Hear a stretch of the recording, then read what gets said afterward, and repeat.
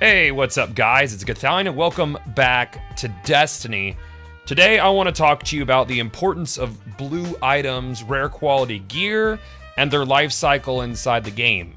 This is going to be a highly opinionated video, so if you disagree with me, which I'm sure some of you will, maybe we can have an intelligent conversation about it rather than you saying, shut the fuck up, you don't know shit, you garbage, eat a knife. Anyways, so I believe full-heartedly that blue items and blue gear and rare gear and blah-de-blah and what I consider to be the dungeon set do not have as much weight and worth in Destiny's universe as they should. In other loot-based games, blue items can even carry on to endgame and still be good. Continuing on with this theme, purple items or legendaries to us tend to be a lot rarer and what is heavily sought after. It's my belief that there should be a strike set / early PvP set that you get from basic Crucible and from strikes as in a full set of gear. That is very, very good and will be usable through whatever the current raids are if we continue on this path of strikes to raids to hard raids or whatever. I think the first legendaries that you get should be from extremely difficult quest lines, the raid, Iron Banner, and Trials of Osiris, and whatever its equivalent moving forward in Destiny is.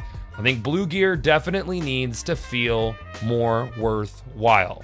There's nothing wrong with having a very solid dungeon set. That being said, I also believe that vendor gear is way too strong. In fact, some vendor gear is so good that it makes raid gear look worse in comparison. Most of the raid weapons outside of, say, the LMG can be outstrengthed or outfought or whatever, outdone by a really well-rolled vendor gear piece of weapon. I don't think the vendor gear should be so easy to acquire if it's going to be on that strength level, and I don't think it should be so good that it outshines or even competes with Iron Banner gear or raid gear. This really makes the endgame raid gear feel less worthwhile. But back about what I was saying about the dungeon set. There should be a full armor set and some great weapons that are blue quality that you get out of the strikes or dungeons and also out of basic PvP. I also believe that there should be full set bonuses both in dungeon set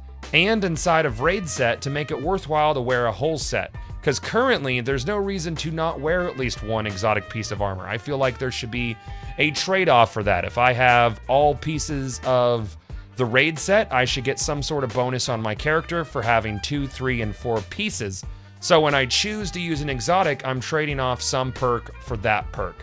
So that's my feeling on the current progression of gear. Blue needs to last a little bit longer.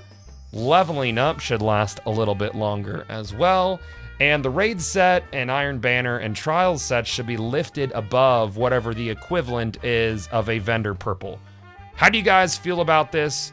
Jot down some thoughts in the comment section below and we'll get at it. I'll see you guys later.